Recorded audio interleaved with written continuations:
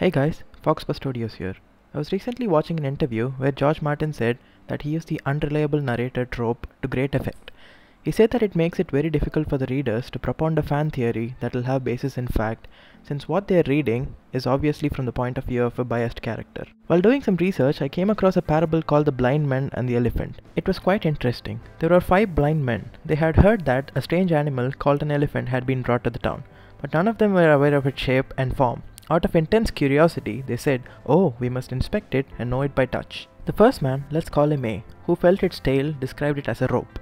As for the next person, B, whose hand was upon its leg, said the elephant is a pillar like a tree trunk. C, the third fellow at its tusk, stated that the elephant is hard, smooth and like a spear. Stay away from it, he warned. In case of the fourth person, D, whose hand landed on the trunk, he said, this is definitely like a thick snake. The last blind man, who placed his hand upon its side, said the elephant, "This is obviously a wall. The townspeople have fooled us." Where did this story originate from? Let's go on to see that. According to Udana, the Buddhist scriptures in Pali, it originated in India in the first millennium BC. What does it say? That humans extrapolate from incomplete data and form conclusions of their own, which they then believe to be the absolute truth. This will give rise to obvious problems, as is evident in our current world. This gives rise to a problem called cognitive dissonance, which means that people often reject things and beliefs that are not consistent with what they interpret to be right. This is a kind of a mental gymnastics done by the brain that reduces psychological stress and discomfort. An American poet, Gottfried Saxe, tells the story The Blind Men and the Elephant. It's a retelling of the same story, and it's as a poem, which we will see now. He applies a theological aspect to the story and says each human experiences only a part of what God actually is. This is one of the attributable reasons as to why there are multiple differing beliefs. Mr. Saxe's poem goes like this. And so these men of Hindustan disputed loud and long, each in his own opinion, exceeding stiff and strong, though each was partly in the right and all were in the wrong. Ironically or unironically, the story itself has been retold and interpreted in different ways.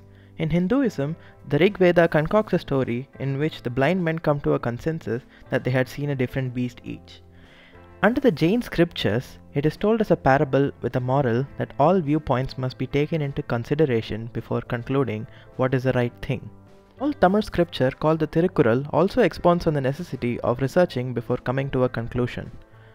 The Buddha compares various preachers and scholars blinded by their own beliefs to the men in the story who are blinded.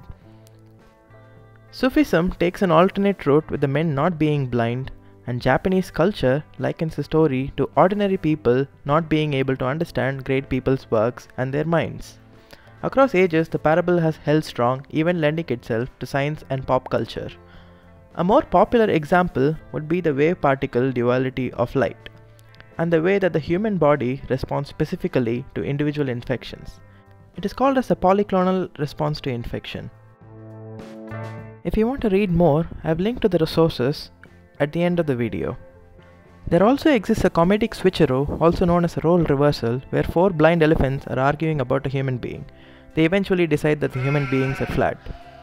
The most popular derivative of this parable is likely Rashomon, the movie directed by Akira Kurosawa, where each witness gives contradictory reports to the same event. It even gave way to an eponym known as the Rashomon effect. A trope commonly used in books and movies to mislead the viewer or the reader is called the unreliable narrator. It has been used in Game of Thrones, Agatha Christie's Murder of Roger Ackroyd, and movies like Usual Suspects, Big Fish, and The Forrest Gump.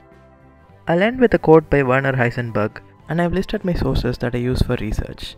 Have fun reading, guys. Thank you.